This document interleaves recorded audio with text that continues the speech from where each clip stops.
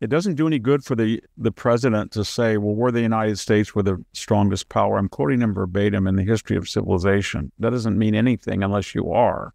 And when you look at the $50 billion, a lot of it was small arms, but nevertheless, $50 billion in equipment we threw away in Afghanistan, or I should say handed over the Taliban.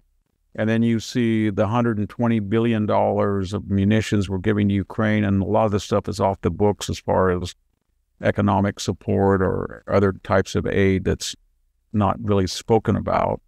And then you see what we're going to have to give Israel, although they're not, I mean, we're giving Israel air power munitions, and we're giving Ukraine more ground power munitions. Maybe they overlap, maybe they don't. And then when you see what China's saying about Taiwan, and then you look at the fact that we're $33 trillion in debt. And all I can say is that after COVID and after the George Floyd and the woke movement, we decided we were going to defund the police and defund the Pentagon. So we actually cut in real dollars the Pentagon, and we borrowed enormous amounts of money to redistribute, lavish. Most of it was ill-spent. And we're in a terrible financial situation.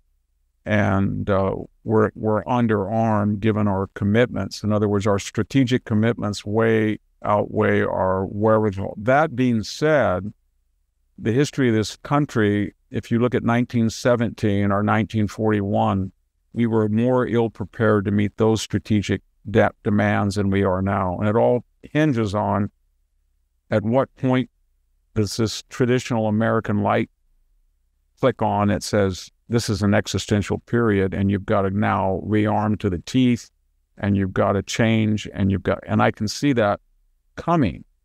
And I think this country is very lax. It's a very strange country, as you know. But when it finally gets in its head, it has enormous powers of productivity.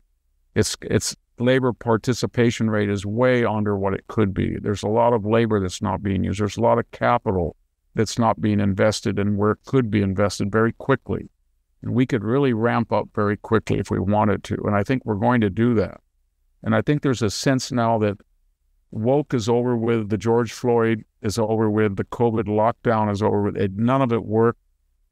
And it's time to get back to looking at taking a hard look at our universities, our educational system, going back to assimilation, integration of different types of ethnic groups, and closing the border and, stepping back into reality rather than this 2 or 3 year fantasy. And I think someone who's 70 years old now and watched the United States, it still has that ability to recover and react very quickly.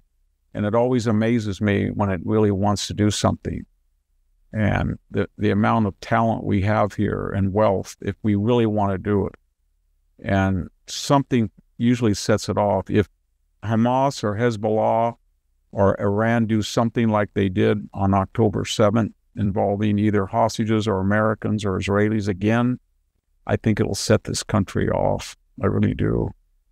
And I think we're already on that pathway anyway. I don't see anybody in the political realm who's saying we can't spend this money. Everybody's talking about, I'm going to spend more money in defense than you. Everybody's trying to say, we're going to have to address the immigration problem. We're going to have to address the university problem. And I mean that from both sides of the aisle. I can't believe what the New York Times and CNN have been writing. I mean, it sounds like for a brief moment in their existence, they believe in America again, and they believe in deterrence, and they believe that the Arab world suffers from endemic anti-Semitism. And that's contrary to the whole woke DEI doctrine and gospel.